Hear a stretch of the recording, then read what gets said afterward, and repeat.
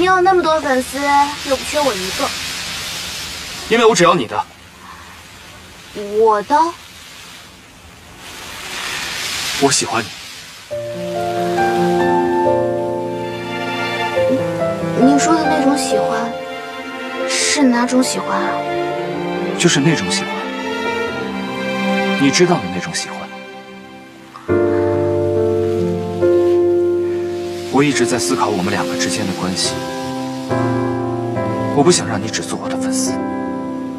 我不是你的粉丝啊。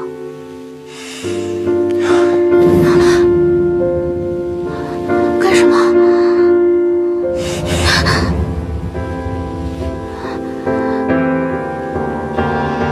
你不是说，除非我求你，要不然你不会控制我吗？嘘。这时候作为我的女人，就应该乖乖闭嘴。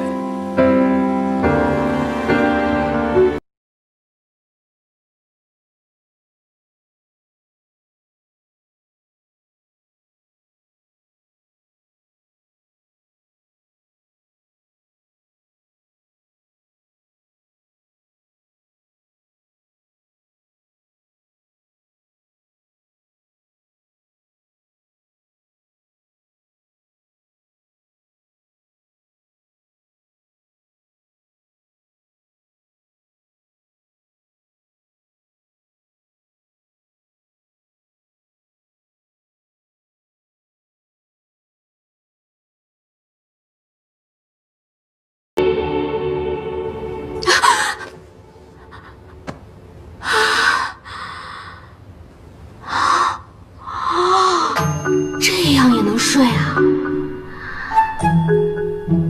希望他没看见我做的梦。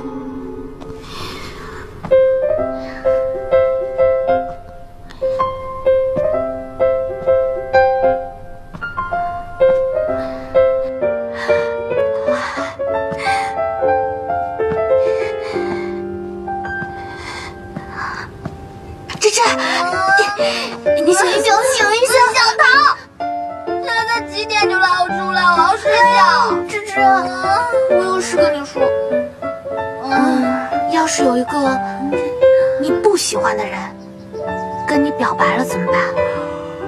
还拒绝他吗？这么简单？有一种情况，你不能拒绝他。不能拒绝他，那就喜欢他了。可是，你不确定你喜欢他，那就是不喜欢他了。不是，就是他在你身边的时候，你嫌他烦；但是如果他消失不见了，你又特别紧张。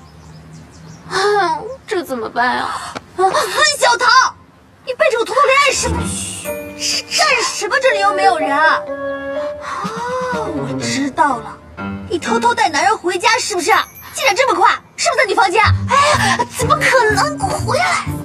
只是，他每天出现在你身边，你可能对他产生了一些依赖。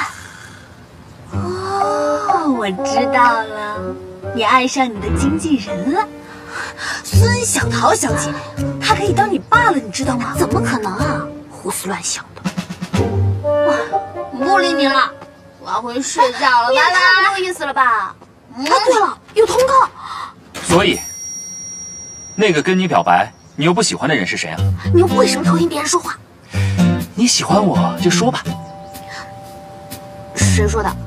哎，那你为什么在梦里梦到我亲你啊？你还偷看我的梦？分明就是你自己先说喜欢的。谁说的？再说了，我又控制不了我自己的梦，反正都是真的。干嘛起那么早啊？你通告不是8点半吗？第一天上班要早去一点。也不用这么早吧？我复习考试的时候5点我就去抢自习室了。哇，努力的人真可怕。像我这种靠天赋的人，是不会懂的。这么自大的人，我怎么可能会喜欢？哎，我听见了。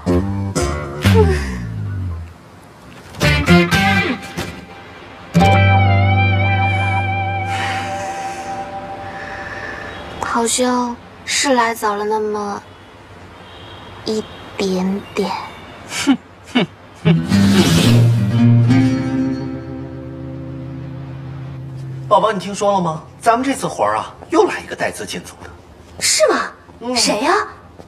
就是那个孙什么桃，说他是咱们这次赞助商老板的小三儿。哎，你说现在这帮人啊，口味也真是变了。这么清淡，你呀，居然能看上他。哎呀，这你就不懂了。表面上越是矜持，私底下就越是……他好像不光是在私底下，他台上也够厉害的。那天初赛的比赛，他在现场居然把一个选手给打喽！你打人啊！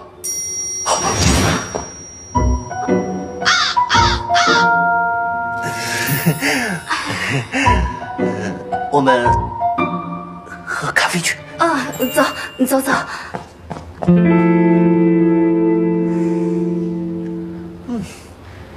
OK 了，谢谢啊。我呢叫 Tony， 以后啊，你的妆发就都由我来负责了。那就麻烦你了。啊，你还是个新人哦。哪个公司的呀？啊，我在送。哎，你还真是有福气啊，居然可以一入行就和周逸然做 CP。最主要的是，你居然遇到了我。知道我是谁吗？谁呀？我可是专门给苏远晴他们这些大明星做造型的。你这个小姑娘命是真好啊！我要是你啊，我就偷着乐去了。你别听他胡说八道，真会往自己脸上贴金。我告诉你啊，苏远晴的化妆师是女的，而且用了很久了。她戒心那么重，肯定用她的亲信。谁会在自己的简历里写自己大部分时间都是个普通人呢？肯定会写最厉害的。也是。快10点了吧？周逸然怎么还不到啊？人家发8点，你真的以为会8点开拍呀？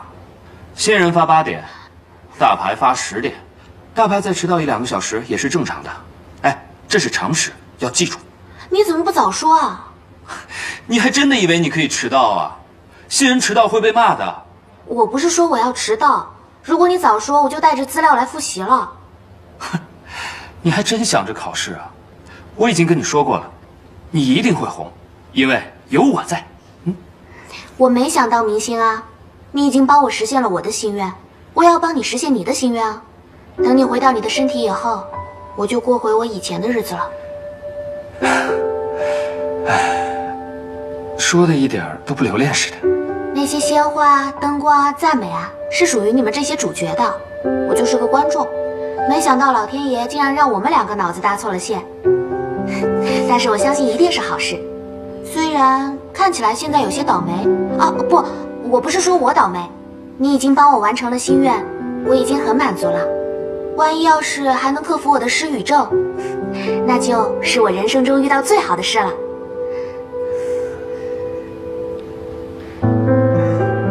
其实，我觉得挺幸运的，我们能够在人生中有现在这样的短暂假期，不是挺好吗？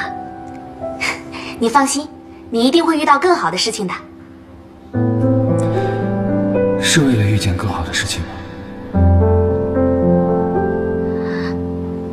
你看着我干嘛呀？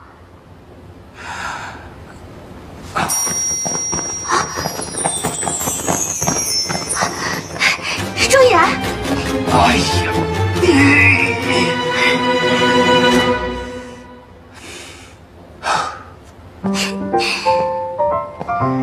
怎么？不是刚刚向周逸然表白了吗？怎么不趁热打铁，巩固感情啊？周逸然还记得我，我就已经走上人生巅峰了。如果我现在凑上去再被他拒绝的话，那我的人生岂不是要走下坡路了？怎么会？怎么不会？实话告诉你，我好像想起了一些那个晚上的片段。真的假的？我出事前见过周逸然。那你不要告诉我你无脑支持偶像。那你就控制我的身体去问他呀。这么轻易就让我控制了？我相信你，也相信周逸然不是坏人，所以现在解决事情的最好的方法就是你去问他。万一就是他呢？那也要听听嫌疑人的自辩。与其在这里胡思乱想，还不如去问他呢。你控制我吧。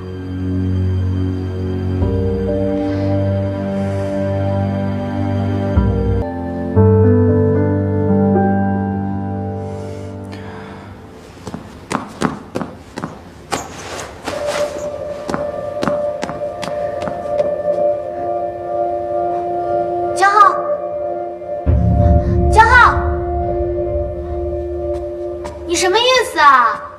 你别闹了！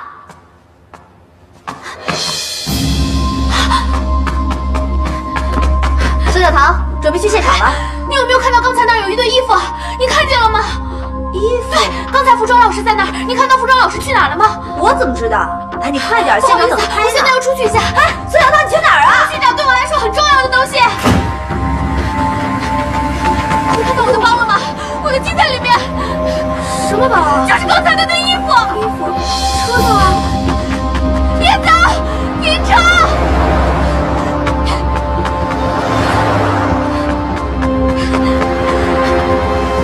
停车！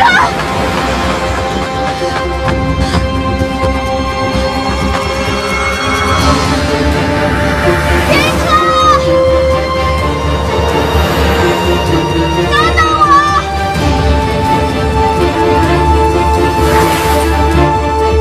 慢点！慢点！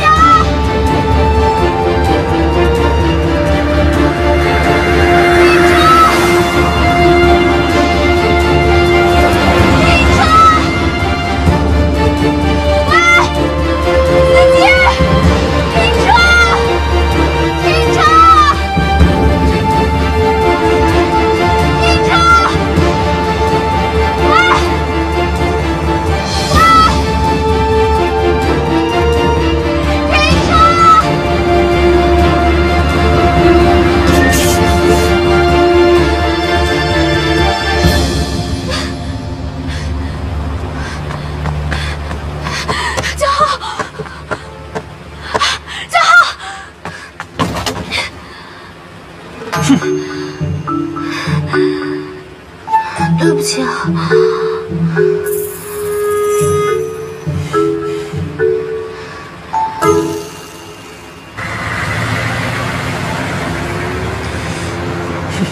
你怎么能够随便让人把你的包给拿走了呢？我的生命就这么随便交在你手上？吓死我了！终于找到了，还好没丢，吓死我了。怎么，电子鸡对你很重要吗？当然重要了，以前这只是一只鸡，现在多了一个你。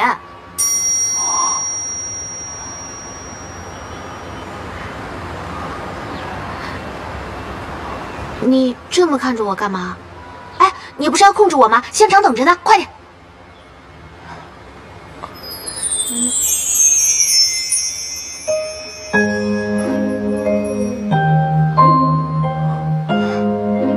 还等什么呢？快点！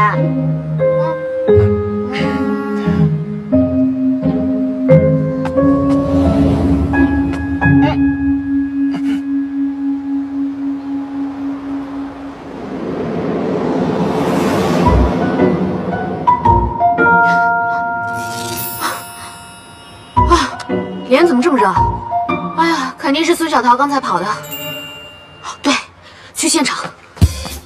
哎呀，怎么还不来？烦死了！汤米哥，你这衣服好好看啊！那必须啊！不是要拍了吗？人呢？孙小桃呢？全场都要等他是吗？哎，导演，哎，导演，不是你小小姐啊，我们小桃的生理期肯定是上厕所了。你也知道，女人们都很麻烦，就1分钟，我去找她啊。你让我给你1分钟是吧？你知道我的1分钟有多宝贵吗？哎，我马上就去找他，导演，你消消气。这件事你看着办。行，导演消消气啊。导演，咖啡我为你买单。您今天真帅，穿这个啊。我说你行了，赶紧去。导演，我赶紧去啊！1分钟。别耽误大家时间了。OK，导演，谢谢导演啊。周艺人不也还没到吗？就会拿新人说事。小涛去哪儿？我来了。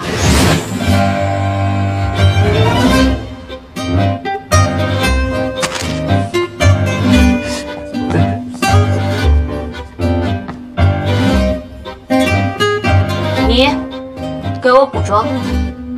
哎，我说姑奶奶，我不刚给你补的妆吗？你跑马拉松去了你？名气不大，架子不小，还真当自己是超模。哎，我说你怎么说话呢？你谁啊？我是未来1线小花，孙小桃的经纪人，你叫我宋哥就行了。叫你宋哥？哎，我长得这么鲜嫩，我叫你哥，我还不平白长一半。怎么说话呢，这孩子？你这倒霉孩子会不会好好说话呀？别弄我的头发！哎呀，弄乱了没有？你干什么？我在抓。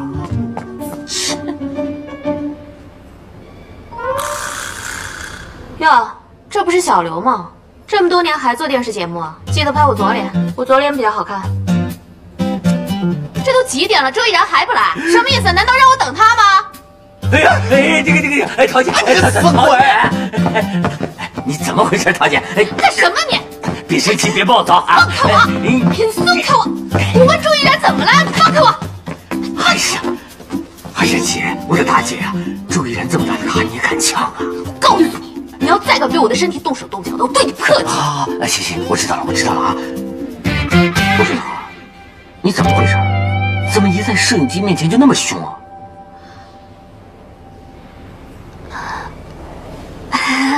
没有啊，想什么呢？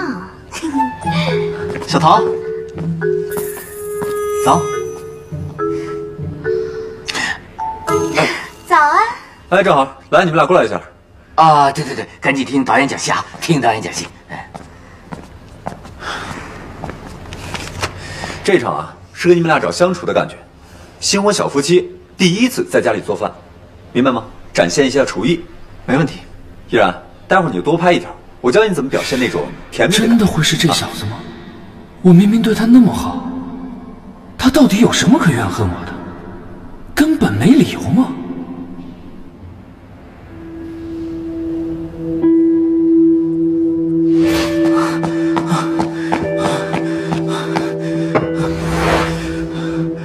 江浩哥，对不起，实在是对不起，这是美式拿铁，还有特调。你不知道我只喝 espresso 吗？这闻起来就是一股奶精味儿，你竟敢买速溶咖啡给我喝？可是那里只有这些。远一点的地方总会有吧？好，我去，我现在就去。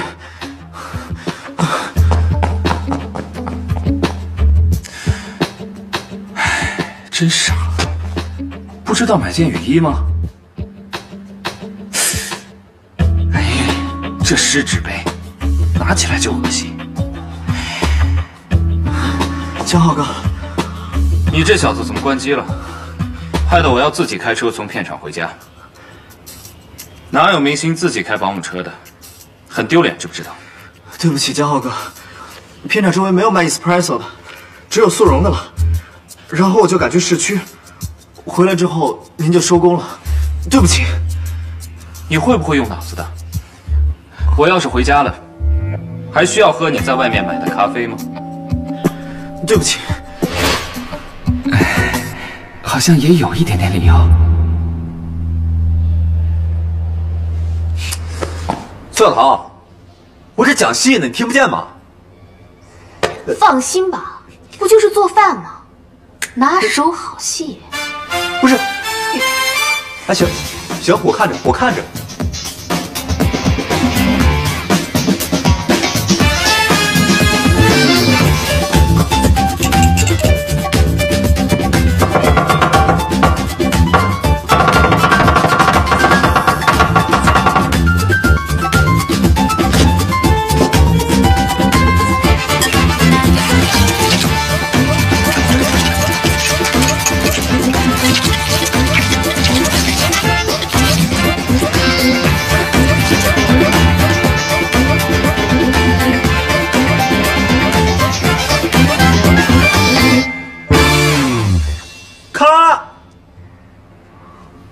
常完美，简直每根头发丝都是完美的。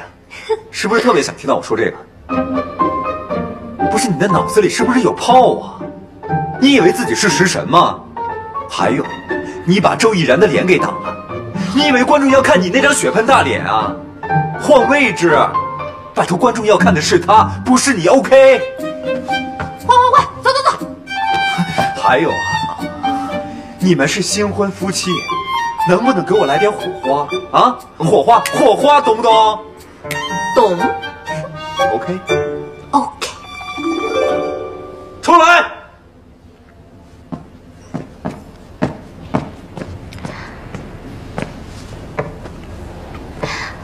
你看你流了那么多汗。你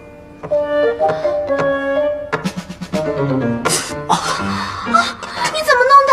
天哪，这么大的口子，太心疼了！我帮你吹吹，通通飞走了。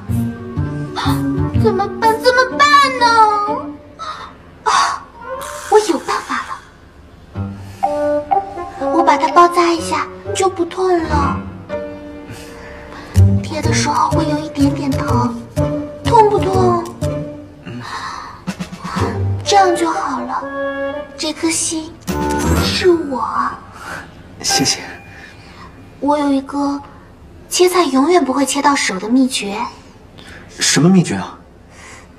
我只能告诉你一个人，你把耳朵凑过来。江浩出车祸那天，最后见到的人是不是？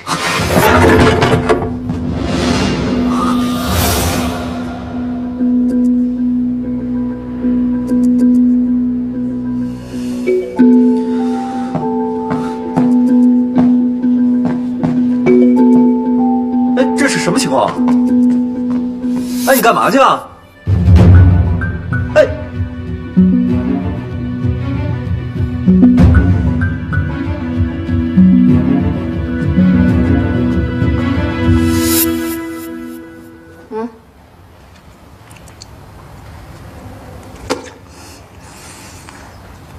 你为什么那么问？你为什么对这个问题反应这么大？江浩的死是不是跟你有关？你为什么这么想？你当助理的时候，他对你也不怎么样。欧阳靖签了你，他一直压着你，占你资源，你怀恨他，也理所应当吧？你知道的还不少，你为什么这么关心他？难道我露馅了？以他的智商，不能啊！你也是江浩哥的粉丝？不，我是你的粉丝。你不记得天台上的孙小桃了吗？那你为什么总爱问他的事？你怀疑我，我全都是为了你啊！小桃，你别哭啊，我们好好说好不好？江浩的江桃在粉丝论坛上攻击你，他们说你当天晚上跟他发生了一些不愉快的事情，所以你可能跟他的死有关。我怎么能让他们诬陷你？我为你澄清，想保护你。可是有一位来自布鲁公司的员工，他说当天晚上看到你跟江浩有一些肢体冲突。周依然，我真的希望你跟这件事情无关。这么恶心的话我都说得出，真是被我的演技所折服。以前做助理的时候，江浩哥他其实对我非常好，虽然他经常责骂我，但他私底下是非常关心我的。对不起。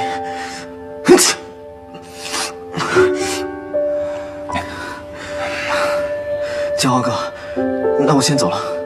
等一下。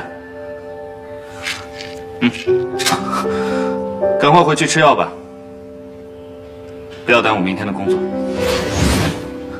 江浩哥给了我非常多的指导，不管是音乐上还是表演上。他跟我说过，只要我能出30首歌，他就帮我出专辑。后来是我离开了他。有一天欧阳靖来找我，他说他可以帮我出专辑。我离开江浩哥之后，我连再见都没敢跟他说，因为我怕他生气。对，是我对不住他。知道就好。我那天的确去找过江浩哥，可是我喝多了。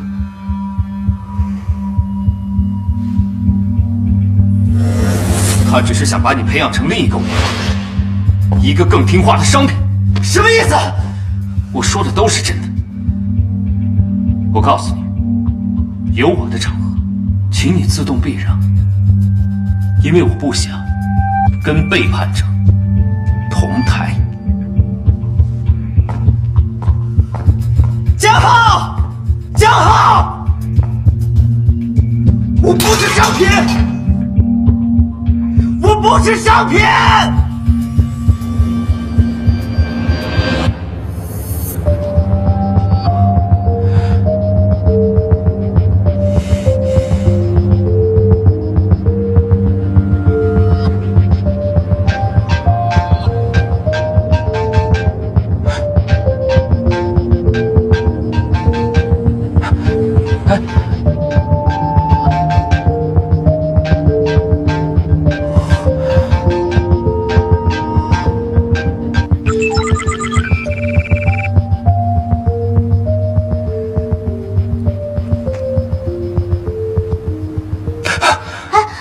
醒了，你没事吧？我怎么了？我好像找回很多当时的回忆。这是哪里？这是录制现场啊！我醒来的时候正在录节目呢，差点就穿帮了，还好我 hold 住了。这电子机也不知道怎么了，我已经喂了好几遍了，可是你就像昏死了一样，一直都不醒，好几个小时了。可能是我之前把电子机送去修坏了吧？对不起啊，没照顾好你。没事，只是觉得有点累。傻不傻啊你？都几点了还不赶快回去？因为我怕如果我离开了，你就消失了。我怎么可能那么轻易的消失啊？如果你真的消失了，就说明你回到自己的身体了，也是好事。但如果我真的消失了，而且还找不到我自己的身体，你会不会回忆我一下？不会。什么？我是说你不会消失，我还等着你拍很多甜死人的偶像剧呢。生活已经这么辛苦了，你还要发些工业糖给我们这些少女心的人啊？你夸我就不能好好夸吗？什么工业糖？那是垃圾食品，好不好？现在都什么社会了，还有什么糖是自然的？哼，我吃的可是肯尼亚草原上马赛人手工熬制的枫糖。哈哈，那我就要替肯尼亚儿童谢谢你每天捐赠1美金。切，对牛弹琴。心情好点了吗？气都被你气死了。那，你问出结果了吗？不是他。吓死我了！我就说我们家周依然肯定不会，他没有坏心眼的。那，你的线索又断了。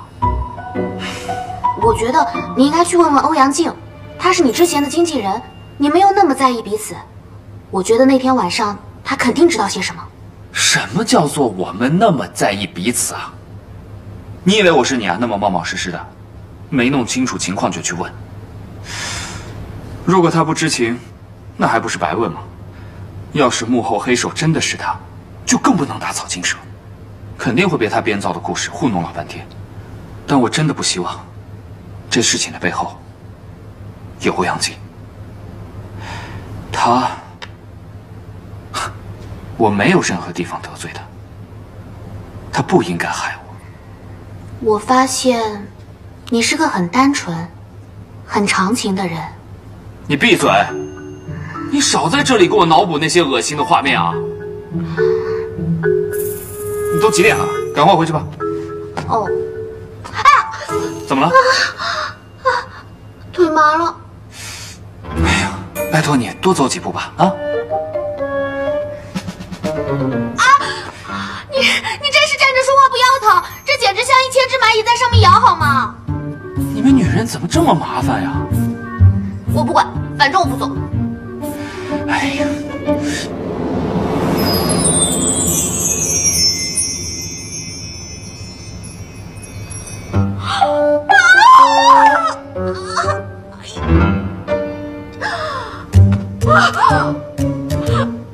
这哪是1000只蚂蚁，这简直是10000只蚂蚁！小桃，我是不是疯了？我干嘛受这个罪？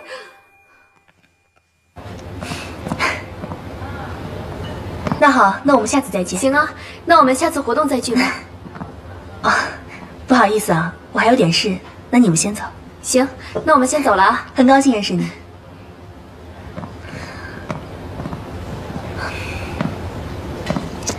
不介意吧？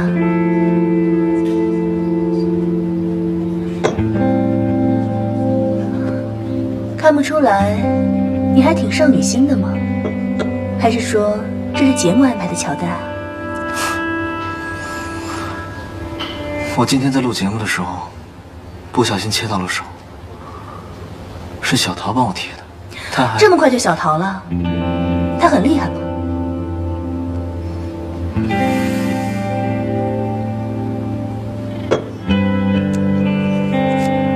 该换了。你不觉得这个孙小桃，她成功欲望很强吗？一会儿是正能量少女，一会儿是百变小妖精，你不觉得她有2副面孔吗？我以为你们女人都有2副面孔，什么时候用哪一张，取决于你们想得到，还是想丢掉。你之前跟我说我们是朋友，可我觉得我就像你手中的风筝，远近都由你来操控。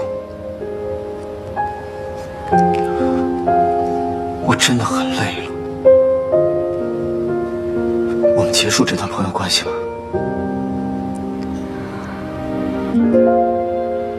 好，听你的。从现在开始，我们不是朋友了。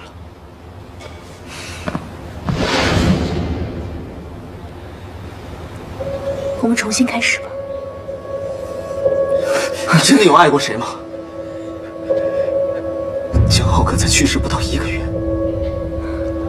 我哭也哭了，我总要继续活下去吧，依然。你希望我一辈子为他守节吗？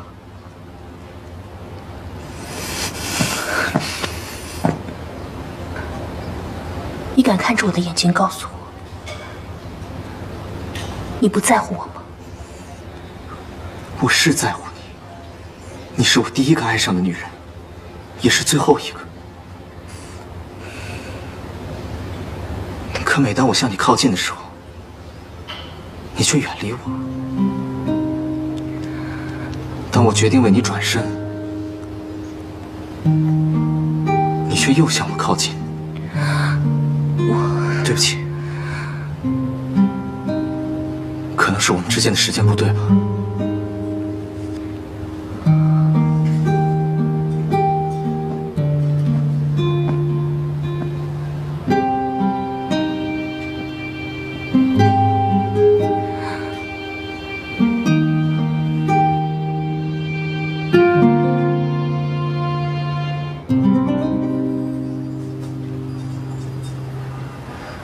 这是上次的照片，那按照小芝芝的要求，已经修好图喽。谢谢。我来看看我们未来的大摄影师手艺如何。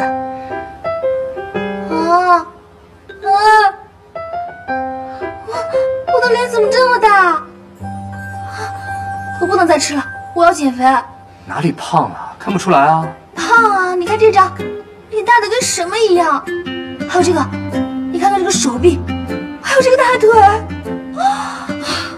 从今天开始，我要绝食。你不要减肥，我就喜欢你这个胖嘟嘟的样子。赵杰，还真的是你啊！哎，他是你哪位姐姐啊？没错，我是比赵杰大，但我不是他的姐姐。你好，我叫瑞贝卡，我是赵杰的前女友啊之一。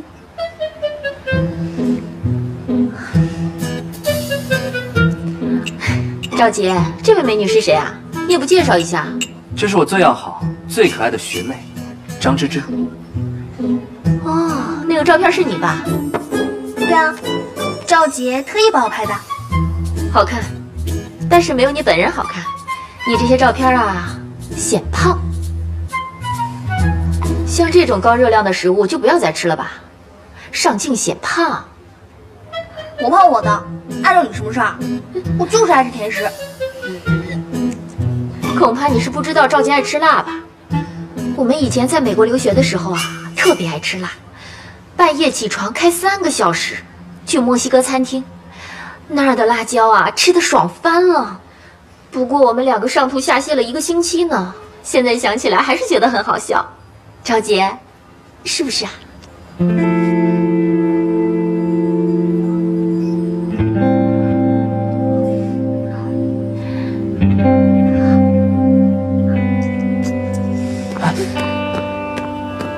芝芝，我送你。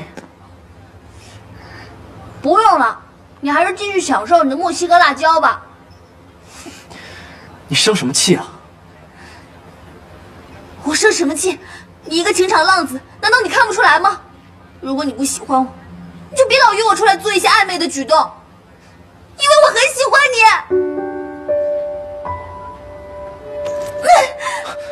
我再也不想看到你了。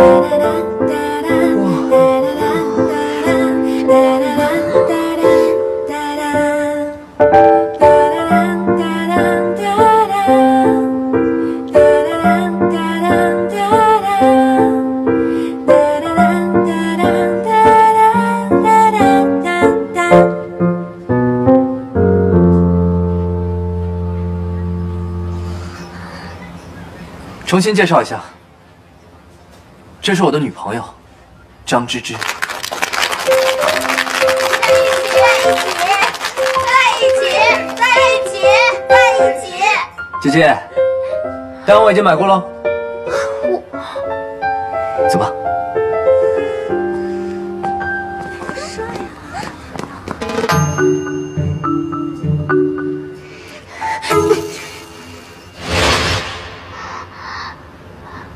这是哪儿啊？我在哪儿啊？孙小桃，你能顾一下自己的形象吗？我表现的可是炫酷的厨艺，都为了狗了。你当时一下子离开，给我扔个烂摊子，我没穿帮就不错了。而且你知道吗？你做菜超难吃，正常人都是一个反应。哎呀，你别看了，你都看了10几遍了，不用你给我刷点击率。哎，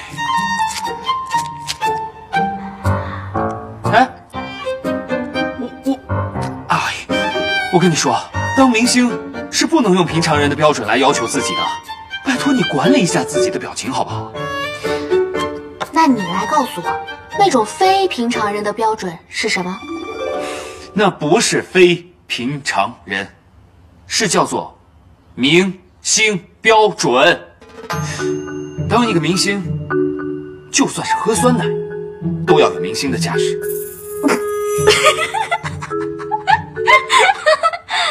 嘿嘿嘿嘿嘿，你不是在搞笑吗？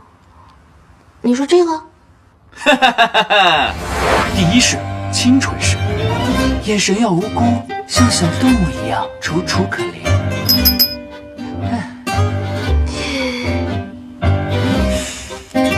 好恶心啊！第二式，妩媚式，要表现的是一种自信，让人家觉得你是最美的。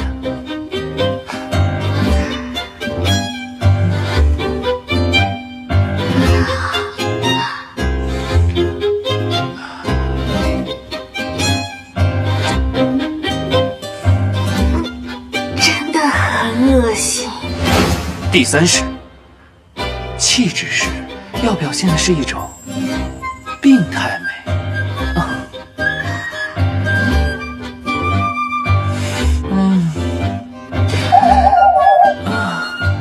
简直太恶心了！恶心！我现在是在教你保持形象，不管在什么情况下，也要保持每一个角度都是最美的，这是明星必须修的课程。孙小桃，你必须赶快学起来，这样等你红了之后，就不会被拍到丑的照片了。这一方面，就不得不佩服苏远晴了，她从来都没有被人拍过丑照。苏远晴。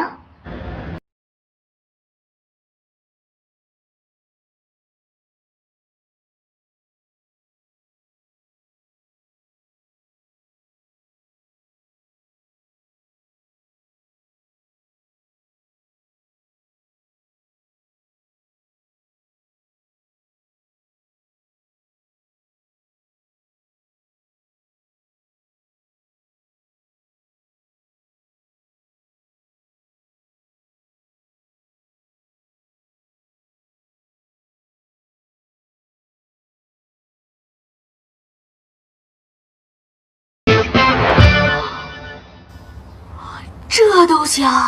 哼，他随时随地都在防范，要保持最完美的形象。哎，做明星，学问可深着呢。哎呀，太累了，这比背整本马正经还累。我真的想爬到芝芝的怀里，抱着她好好哭一场。可惜啊，好像他的怀里刚刚有过其他人了。芝芝，你今天不正常，那花哪里来的？我刚刚在外面捡的。啊，你骗人！之前还跟我说我有情况，看来是给自己打预防针吧。从实招来，这花哪儿来的？发展到什么程度了？为什么不告诉我？我不是不告诉你，我怕你介意。啊？我有什么介意的？你们两个不是初恋吗？我初恋？你不记得了？那时候赵杰还问我说你有没有男朋友呢。赵杰？我第一次听说问有没有男朋友就叫初恋的。你不信，我有证据。等我。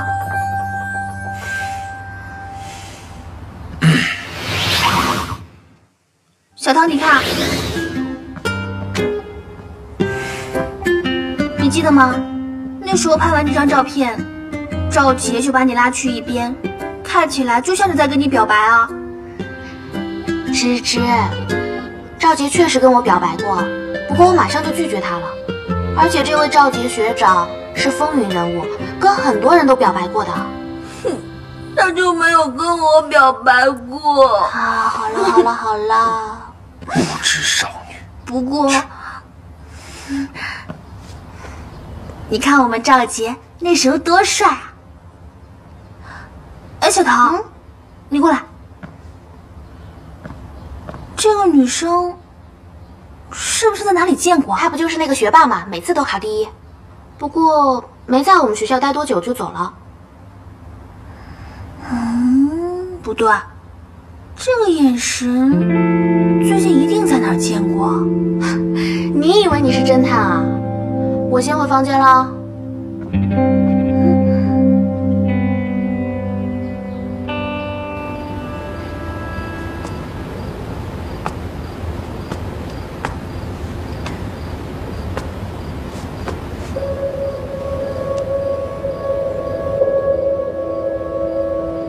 孙小桃，我早就赢了，而且不会再输。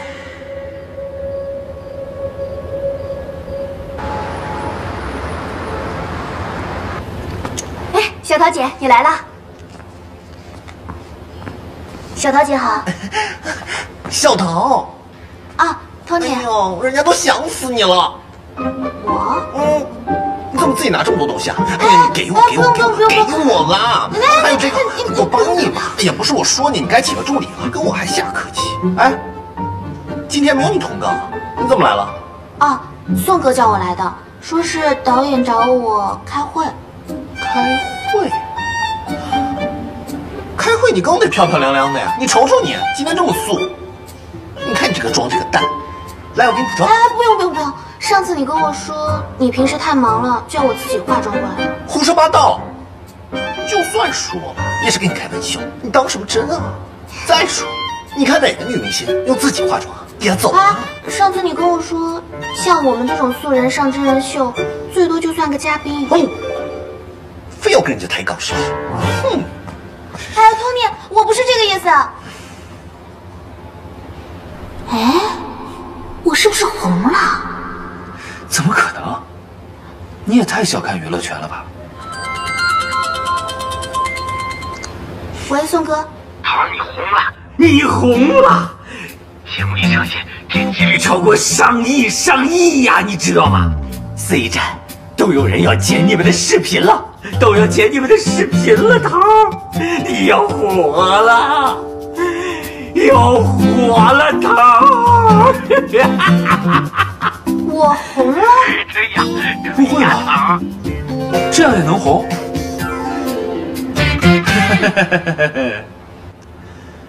我先宣布一件开心的事啊，我们第1期节目点击率就已经破亿了。明天我们将召开首播庆功会，先恭喜你们。其次呢，在庆功会之前，把你们几位聚到这儿来，是想跟你们商量一下之后节目的走向。从第1期来看，周逸然跟小桃的 CP 感最强，呼声也高过了其他几组情侣。所以我们节目组考虑啊，想在这个方面制造更多的看点和宣传点。所以我们要乘胜追击，让周逸然和小桃在私下扮演情侣。我会多写一些互动的剧本。对，也可以做微博情侣捆绑，增加互动。我不同意。他应该是有喜欢的人了吧？你现在才知道啊？他喜欢的人一直都是苏远晴，只可惜苏远晴这个人没有看见利益，他是不会在感情上轻举妄动的。真的假的？这也是我的意思。微博 CP 固然要炒，既然是宣传期，他们的 CP 仅限于网络，而且每一张照片必须要有工作人员在场，大家都懂的，捕风捉影，留有大量的想象空间，但是不能有任何一点点实证。我是不会拿我手下的艺人冒这个险的。既然是这样，那我们就只能从其他角度来考虑了。那做节目的宣传方案，你去联系一下宣传吧。好的。孙小桃，你没意见吧？怎么了？幻想破灭了？我全力配合。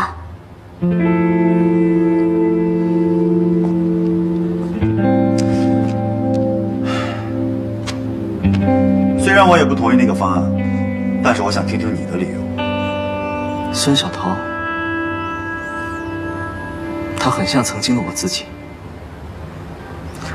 现在的我，每天假装自己是另外一个人，已经很累了。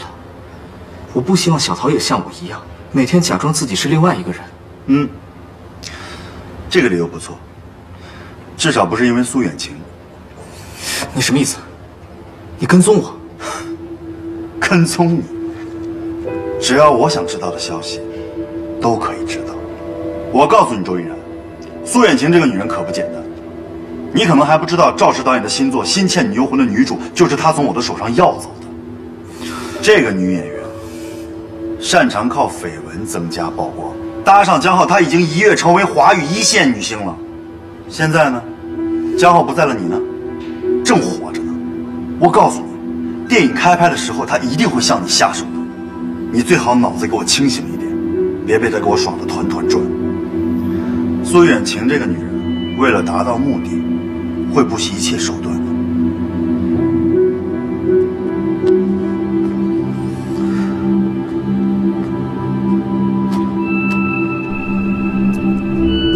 总有一天，我会成为这个世界上最闪亮的女明星。不管这条路有多难走，我一定会到达我最想去的地方。你也一样吧？利用一切可以利用的，是你吗？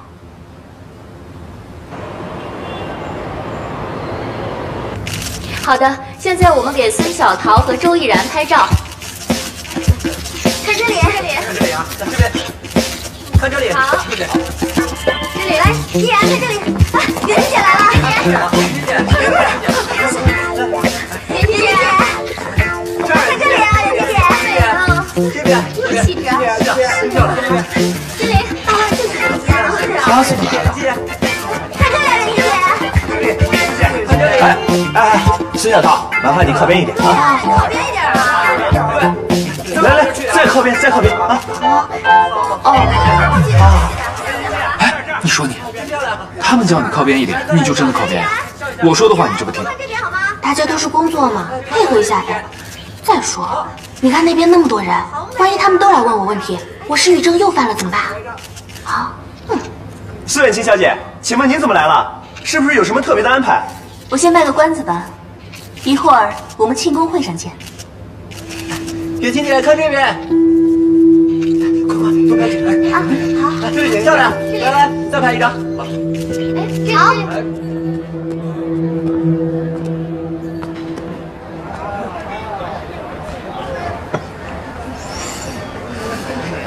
你怎么会在这儿？你怎么偷听人说话呀？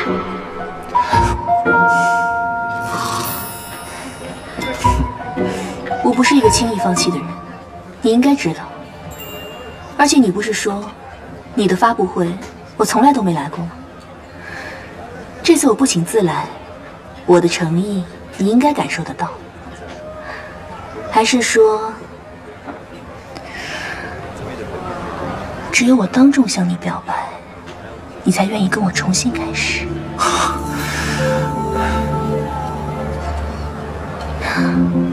看到我耳钉了吗？你送的，我一直都留着。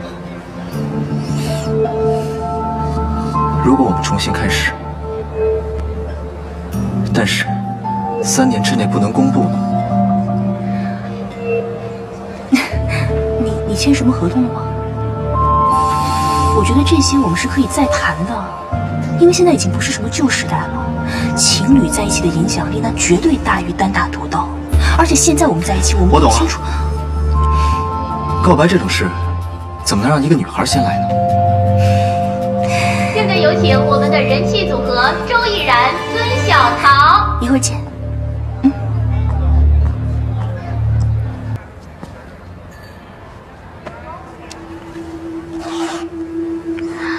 对不起。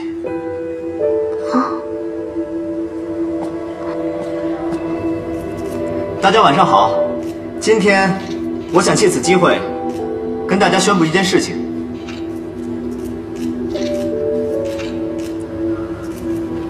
我喜欢上了一个女孩，她就在我的身边。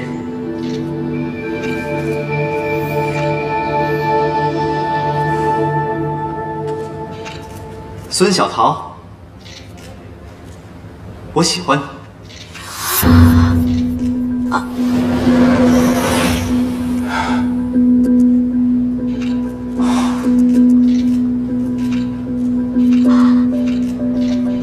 你是不是在我不知道的时候做了些什么？我也不知道。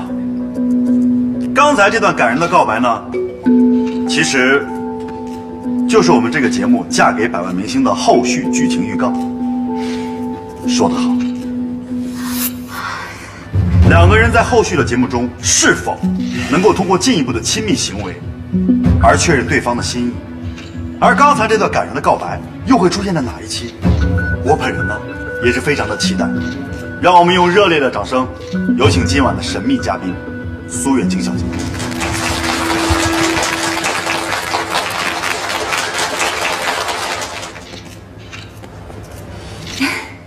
Hello， 大家好，我是苏远晴。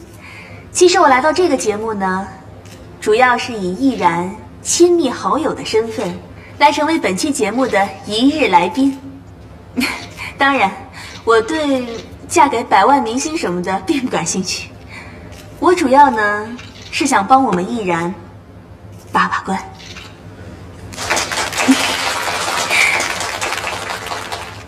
我说过，我是不会放弃的。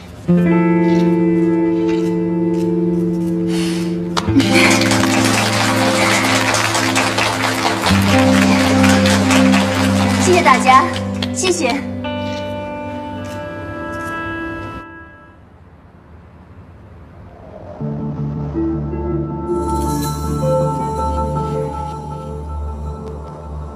好玩吗？你胆子也太大了，周依然，我不管你跟苏远晴有什么关系，我更没工夫搭理你心里到底喜欢谁。但是请你记住，当黄偶像冲昏了头脑在记者会玩告白，像话吗？所以你们就为了你们自己的利益，在暗地里操纵我、控制我。对不起，我不是机器，我也是有感情的。为什么我要按照你给我设定好的路线走下去？为什么我不能做我自己？我来告诉你为什么。因为这个利益除了我，还有你的，还有你身后团队每一个人。你随随便便一句话，有多少人帮你擦屁股啊？周依然，是不是我现在对你太宽容了？你开始试探我的底线了。那我也告诉你，你也触碰到了我的底线。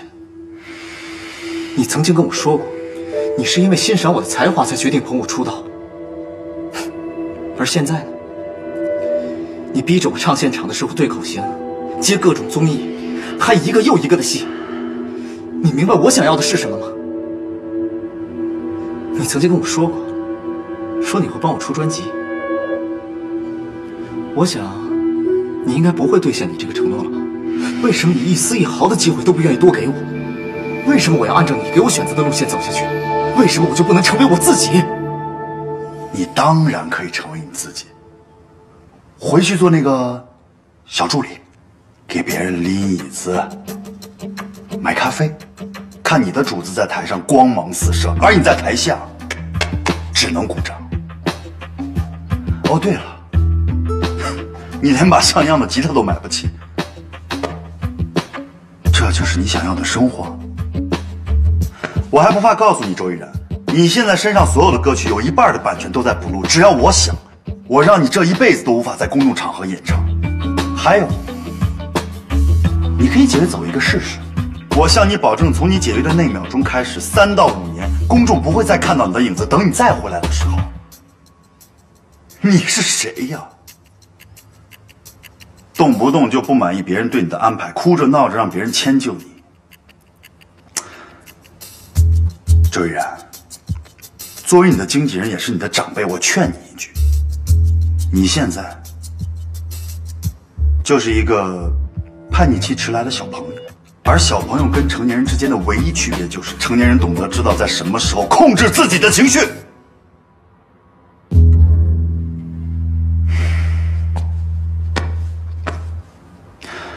周依然，别闹了，啊！你现在这个样子呀，越来越像江浩了。而江浩什么下场，想必你已经看到了。你什么意思？我再帮你翻译的直白一点，太过任性，就等于玩火自焚。